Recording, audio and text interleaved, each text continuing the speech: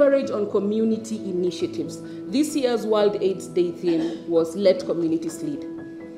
Give power and information to community health promoters to get to every adolescent girl and young woman, even in the most rural villages.